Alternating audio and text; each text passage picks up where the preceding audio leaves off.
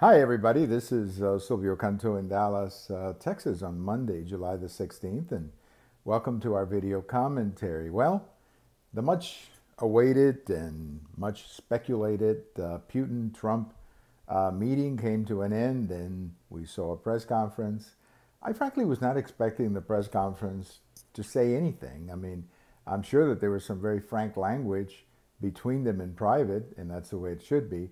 But I wasn't expecting anything to happen in the press conference. The reality is that it takes time to determine whether or not these meetings will have any kinds of consequences. You know, we've had some of these meetings in the past, and in fact, I have a post over at the American Thinker about this. And some of these summits or meetings in the past have turned out to be consequential. Most of them have not.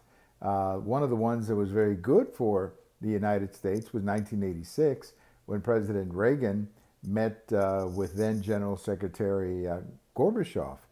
And at the time that they met, President Reagan knew that the Soviet Union was falling apart economically.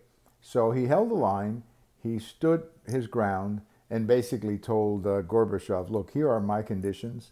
If you want to make a deal with me, give me a call, but these are my conditions. And he walked away. He walked away from the meeting.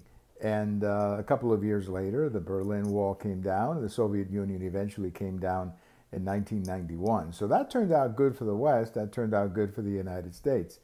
Another one that didn't turn out good was in June or May of 1961, between President Kennedy and General Secretary Khrushchev. Now, that particular meeting was their first time face-to-face. It came on the heels of the Bay of Pigs fiasco. It came at a time when President Kennedy was new on the job and probably not familiar with as much as he was later.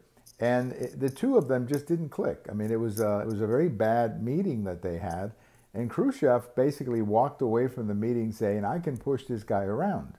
I can get him, I can push him around, I can push my weight around without consequences. And he did in Berlin, he did in Laos, and eventually tried to do it in Cuba with the missiles in Cuba. Now, by that time, President Kennedy had to respond, and he stood up to the Soviets, but the world came close to a nuclear war because President Kennedy had to be tough. So I think the lesson of these summits, lesson number one, is don't make a lot of conclusions based on a press conference or the very first meeting. There's a lot of detail being discussed and going back and forth. A lot of it is being done by the staff, not by the president. Usually the president's engaged in more general points back and forth, but it's the staffs who are doing a lot of the heavy lifting. So number one, don't expect a lot of things to happen.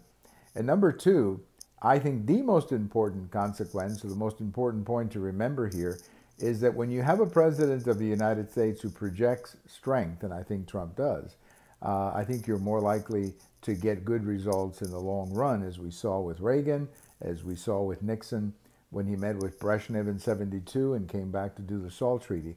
So if you have a strong president, you're more likely to get something done.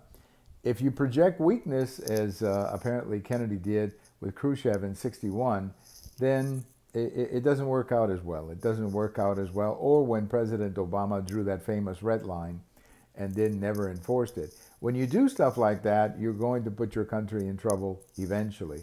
But when you're tough, when you project toughness, I don't think that anything can go wrong. So we'll see what happens, but don't make a lot out of these press conferences or these events. I don't think they mean as much. I think time will tell whether or not this was successful, and we'll have to wait probably a year, maybe longer, to see what actually came of this. We have all of these videos at YouTube. We have them on my Twitter, and we have them on my blog. And if today is your birthday, if July 16th is your birthday, have a happy birthday. Bye-bye, everybody.